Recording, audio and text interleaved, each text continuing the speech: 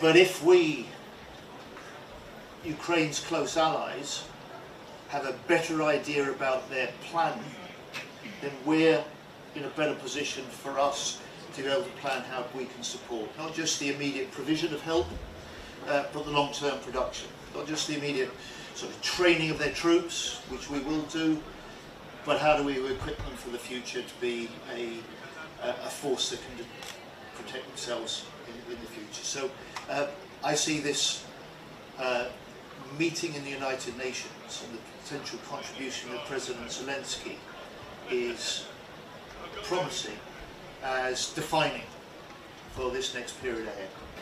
Victory for Ukraine is defined in the terms for them, but it is absolutely preventing Putin from prevailing. And I think the focus for us, and it has been over the 2 months or so since the election, has been twofold. First of all, making sure that we not only continue the staunch UK support for Ukraine, but step that up, and we've done that in a number of ways.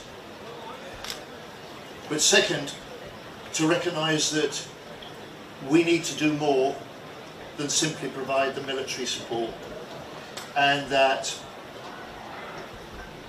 we are announcing today the setting up of a joint Foreign Office and MOD unit, specialist unit on Ukraine.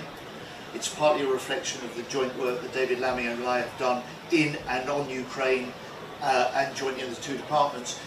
But its importance is that it signals for UK government, and it's more widely what we need to do, is military, economic, industrial, diplomatic. Ukraine needs our support on a number of fronts, and we've not been doing